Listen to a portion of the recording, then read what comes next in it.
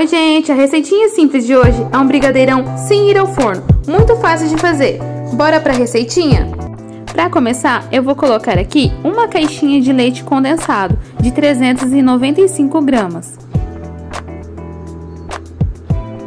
Uma xícara de chocolate em pó, pode ser achocolatado, mas o achocolatado pode deixar mais doce.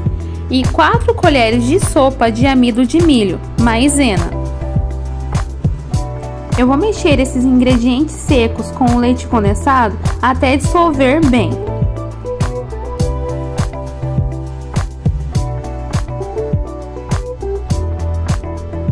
Agora que já está tudo bem misturado, eu vou acrescentar aqui 3 gemas, sem a película. É opcional, se você não quiser retirar a película, não precisa.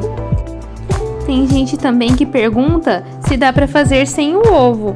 Dá até para fazer sem o ovo, mas é o ovo, a gema, né, que dá cremosidade na nossa sobremesa. Após eu misturar bem a gema, eu vou acrescentar aqui 600 ml de leite.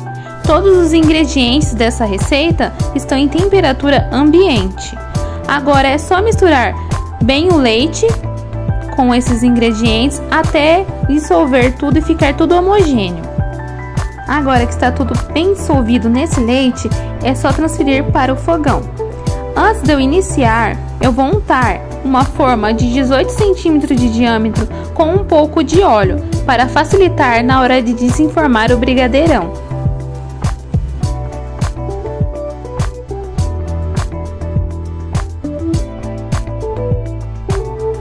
Agora já coloquei a panela aqui no fogão, eu vou usar com a chama média e o segredo é mexer bem, não parar de mexer em nenhum minuto para que não venha empelotar e ficar feia a nossa sobremesa.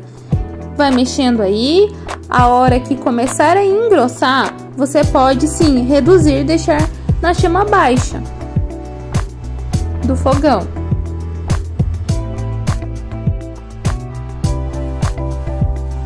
Agora que começou a engrossar, parece que não vai dar certo, mas continua a mexer, pode reduzir a chama para a mais baixa do fogão e mexe aí, mexe bem. Agora que começou a dar essas borbolhonas, essas bem grandes, eu vou mexer por 3 minutos e já posso desligar, que já está praticamente pronta a nossa sobremesa. Gente, pode fazer que vai ficar uma delícia, não fica com gosto de mingau. Já está pronta, agora é só transferir para a forma untada com óleo. Fica bem cremosa, bem gostosa. Vou despejar todinha a nossa sobremesa na forma.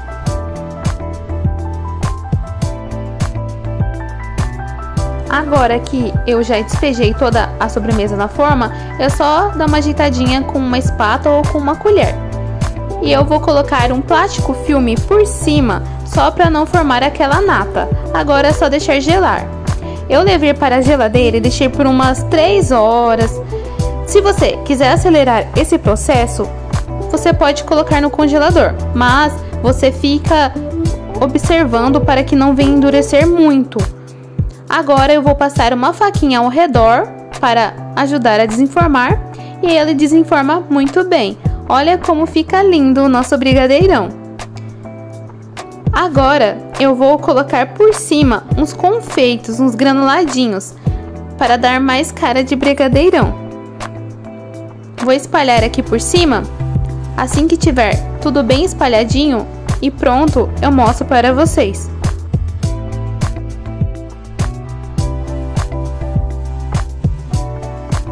Agora que eu espalhei todos os granulados por cima, eu vou cortar para vocês verem como fica uma gostosura esse brigadeirão. Se você gostou dessa receita, não se esqueça de se inscrever no meu canal. Ative o sininho de notificações para que todas as vezes que eu postar um vídeo novo, você seja notificado. Comenta aqui embaixo se você gostou dessa receita. Dá uma força para que o nosso canal cresça. Olha como fica lindo. Além de lindo, fica muito gostoso. Se vocês fizerem, com certeza vocês vão amar. Essa foi a nossa receita simples de hoje. Espero que vocês tenham gostado. Fiquem com Deus, até a próxima receitinha aqui no canal.